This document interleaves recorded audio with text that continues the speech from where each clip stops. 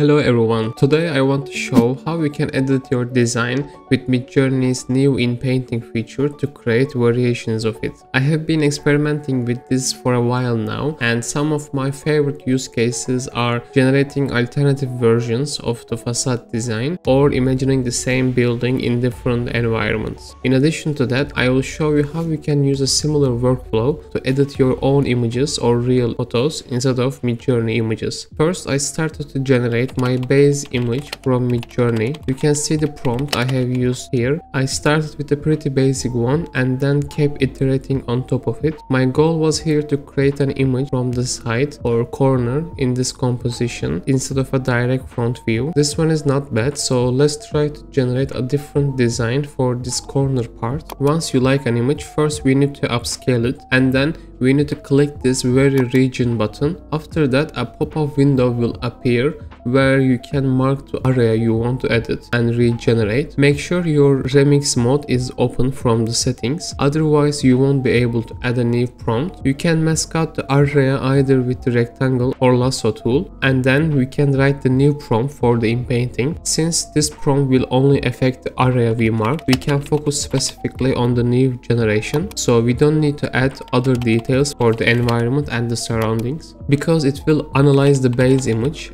and the new generation will fit the same style, environment and lighting. Here are some of the options we generated. Of course, this is more of a conceptual study to see what can be done with this feature. In a couple of minutes, we will see how you can edit your own images to create variation ideas on top of them. Let's choose this one and now keep the newly generated part the same and try to see it in different environments by changing the surrounding part. I will do the same workflow, but now we'll mask out the whole canvas but the middle part. It does a really good job of understanding the overall mood and the vibe of the image and generates something that will fit in, so it doesn't look so artificial or edited. I kept repeating the same process for a couple of times more, and here is the final version. In addition to this, I have created a couple of other images like this one.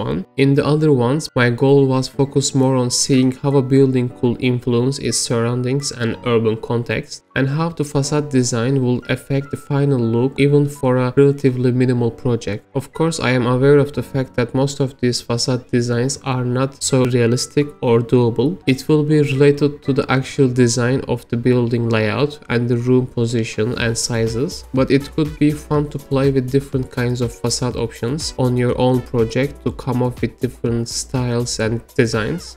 Personally, in my previous projects, coming up with different design ideas for this facade base was always one of the more challenging parts of the process, but it is not possible to do this with Midjourney because you can't upload your image and keep it the same. Let's say this is the project we want to work on and we want to see different alternatives for this facade on top of this. I will simply open it on Adobe Photoshop to edit it with Firefly, and you don't need to use the beta version anymore because last week Photoshop got an update, so now we can use Firefly with a commercial license directly there. If you haven't used generative fill before, all we need to do is select the area we want to regenerate with the selection tool and then choose generative fill, describe what you want to add and hit generate. Similar to Midjourney, it will analyze the whole image and create something within the same style. Adobe Firefly is definitely one of the easiest one to use and the most accessible tool for many people, but it is quite limited at the moment because the only control we have it's the text input and that's all. That's why if you want to explore more alternatives and learn a bit more deeper, you should definitely try this with Stable Diffusion. It lets you have way more control over the whole process. For example, you can sketch something on top of the image and let the AI use that as an input during the generation process. Here is a quick example of that workflow. I will share a more detailed video about this soon, so please let me know if you are interested.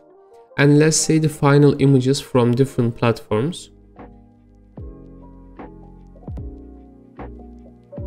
I have put all of the tools, platforms and resources I mentioned in the video in the description below. You can find more similar images and videos on my Instagram. Feel free to check all of them there. Let me know what do you think about this workflow, please. Would you use it in your next project, something like this?